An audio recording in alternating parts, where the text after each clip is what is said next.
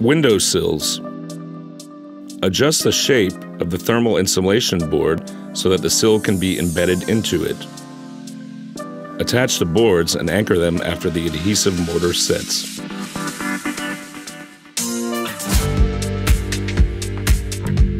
The thermal insulation underneath the sill must ensure a gradient sloping away from the window. Apply base coat mortar on the reveal and its front edge and place the LPE sill bead in it.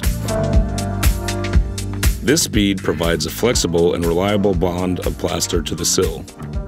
Reinforce the rough sill with mesh and apply base coat mortar onto the whole area.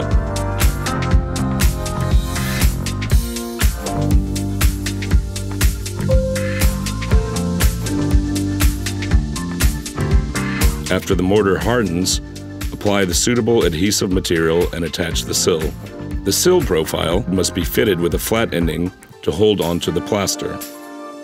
Mount it to the window profile, and after removing the protective band, the sill will adhere to the sill bead. Fasten the window reveal bead to the window frame and stick the protective foil onto it. For a flexible plaster bond, fasten the SPP bead onto the sill. It will provide flawless rainwater drainage from the reveal to the sill.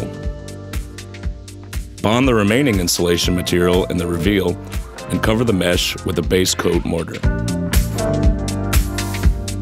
Then also fit the corner bead into the fresh mortar and next apply mortar to it.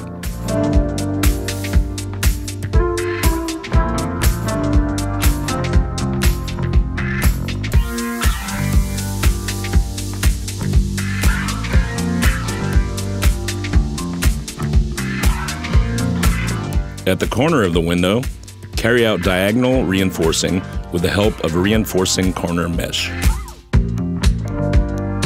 Finish the base coat, the finishing coat, and remove the protective foil. This sill detail solution ensures the proper material joins, prevents cracks, and stops water leaking into the system.